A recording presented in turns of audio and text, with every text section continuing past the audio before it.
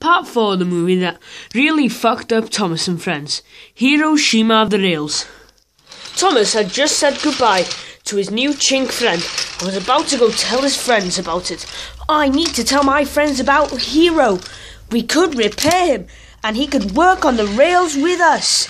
Hooray! Thank you, Thomas. Shut the fuck up, Hero. Ah, Thomas, there you are. Where have you been?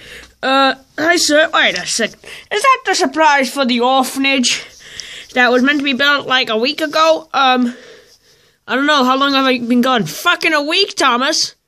A week. Where have you been? God knows, but I'll have the orphanage, you can start building it.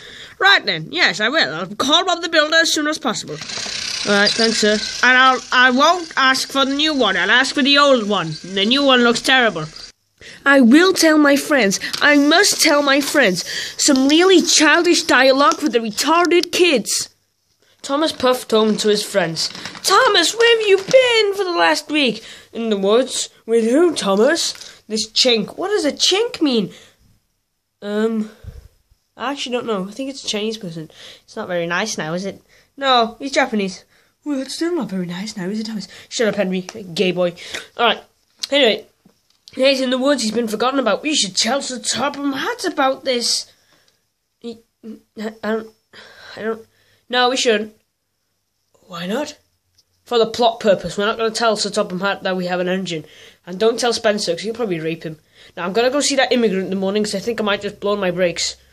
How'd you stop? Alright. Good night. The next morning, Thomas went to go see the immigrant. Hi there. Thomas puffed in.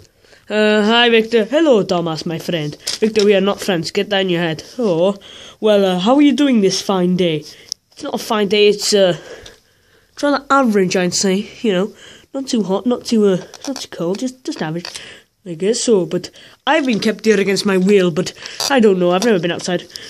Good for you, Victor. But hi. Yeah. I think I might have blown my brakes. How'd you stop? Delayed reaction. Oh no, that's what happened. Can you fix him for me? Oh, I can't stop. Alright, can you fix my brakes for me, please? Please? Sure, why not? Alright, I'm coming. Yay. Thomas's brakes were being fixed. Fucking. There you go, lad. You're good to go. Oh, yeah. Alright, thanks, Victor. And, can I have those? Why? For a secret school project. Do you even go to school? God knows. Can I please have them? Oh, why the fuck not? I don't know. Sharon Miller was stupid. She just let anything go by. Thank you! So Thomas set off to give Hero the new parts, but without a fucking brake van. And apparently his driver and fireman know how to professionally, like, know how to repair an engine now, but who gives a fuck? Sharon Miller was stupid. So, let's just go with the flow.